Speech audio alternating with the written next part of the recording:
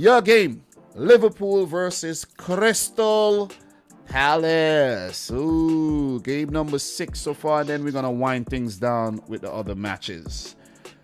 Leeds United 0, Liverpool 3, Crystal Palace 3, Tottenham Hotspur 0. So both teams won 3-0 in their last games there. In terms of last season, in terms of the last, let me see, 8 games between these two teams, Liverpool have won all 8.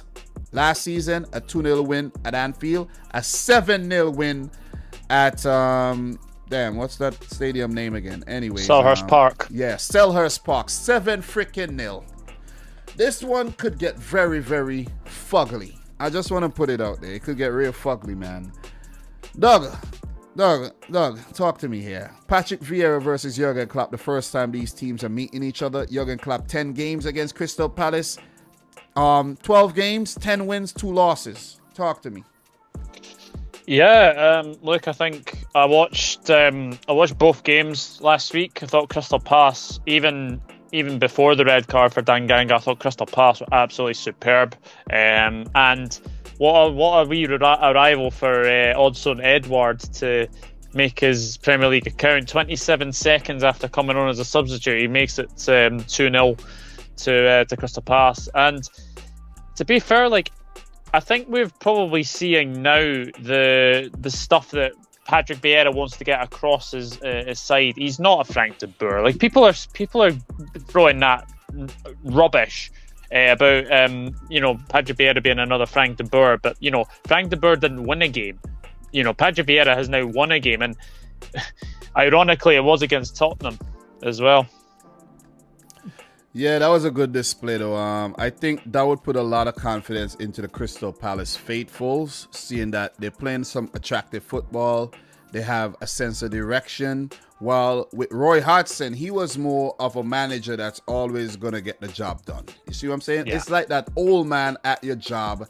You wonder, why do they keep him? But little do you know, he's loyal and he gets the job done. That's what he's always going to show up to work. He's going to show up on time. He's not going to complain much.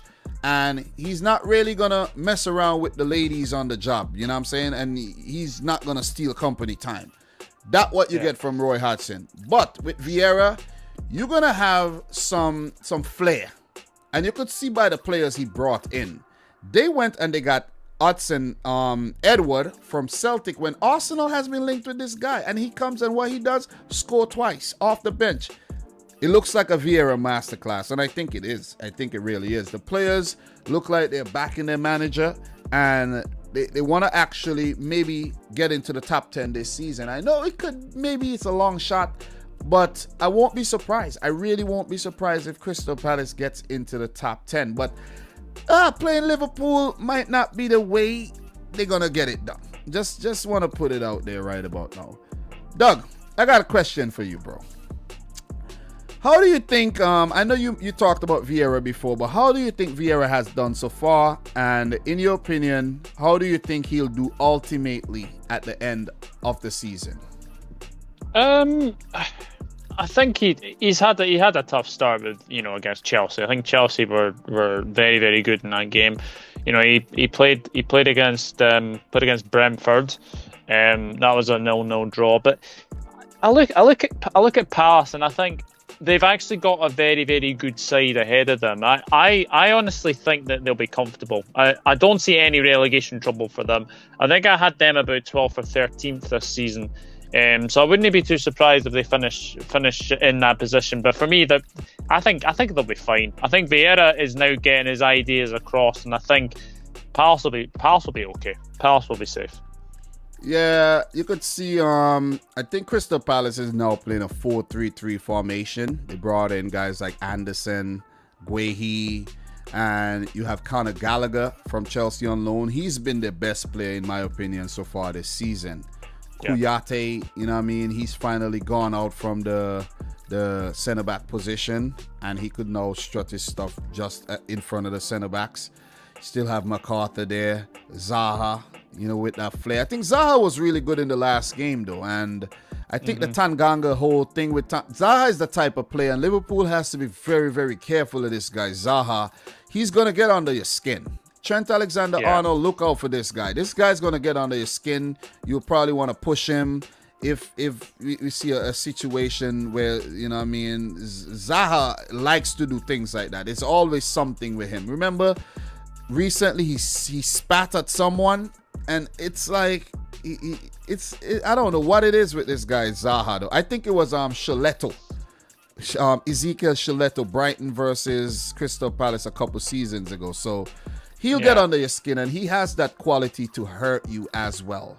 Just want to put that out there. But the player to watch is, of course, Hudson-Edouard off the bench. You know what I mean? They have Mateta as well.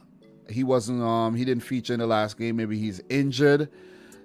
They showing a lot of intent. Michael Olise was brought, and a youngster there. So big up to Crystal Palace, man. But Doug, look, I want to get to the tougher questions, and that's why I wanted to get this match in early in the segment. Talk to me about Liverpool's title chances. I know in your initial prediction at the beginning of the season, you did not have the Reds winning the title, but what's your stance right now that the season have started, and we saw what every team is gonna actually bring in terms of their arsenal, not Arsenal FC, but the arsenal, you get what I'm saying. The players they brought in and everything. Look, I think it's all about injuries for us. You know, we've got a very good 11, and then maybe 12, 13, 14 players. And then after that, you know, it's the quality on the bench that is the worry. We've got as I've said, we have a very, very good first 11, and then probably, you know, 3, 4 players after that. It's just, we've got a lack of depth up front now. Midfield, we're packed. We're absolutely packed for that. And then centre backs, we are packed. God forbid, we're packed there. Goalkeepers, we're packed. So if a Mane or a Salah or a Jota get injured, then we're back to square one. I mean, you have to, obviously Harvey Elliott is now injured. You know, you've got Minamino, you've got Origi, who, to be fair, Origi played very, very well last night. I thought he was excellent yesterday. As you said, he was a bit rusty. Came off with cramp as well.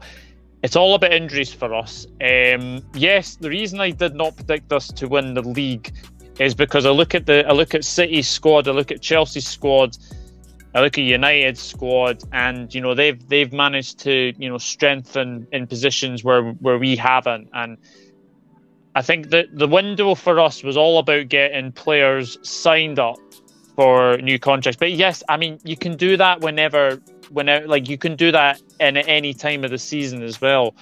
So I think it's all about injuries for us. If we can keep Van Dijk fit, if we can keep, you know, a Salah fit, we keep a Mane fit, then I think we'll be fine. But I think we'll just come up short because of the African Cup of Nations coming up in January. We lose Mane, we lose Salah, and we lose Keita as well. So, but I do think we'll just come up short. And it was a realistic prediction, if I'm being totally honest, because, you know, City have got the strength and depth.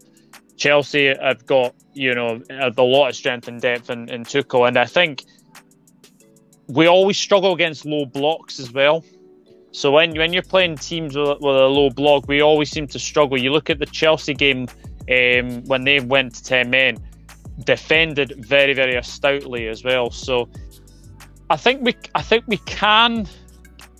Look, the one thing I said in that video was, I hope we can challenge at least. That's all I want, is to challenge, because last season was a season like no other, basically. You know, we had 22 centre-back partnerships, which is absolutely mental.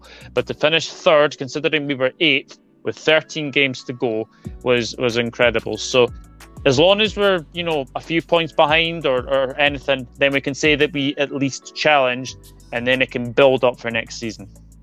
Well said, man. I appreciate you answering that question, though. I think you touched on the fact that Chelsea, Man City, Man U, their summer spending have eclipsed that of Liverpool's, and that may have given them the advantage. And when you look at the fact that Harvey Elliott was promoted from the youth team. He was out on loan, but he was promoted. He was like a new signing for Liverpool, and then that horrific injury that happened against Leeds. So it brings the summer signing down to one, Ibrahima Konate, and we haven't even seen him yet. So, and you did mention the African Cup of Nations. I think those guys would miss about two games, 3 games tops. So it won't be a big deal. But as I said before, 2 games could be a big deal, because if you look at, City won the title by 1 point, and let's say those players are not available and you come short a few points, you could come short of a few points of the Champions League places or even the title. So these are things, man. I think I was actually one of the first persons on YouTube.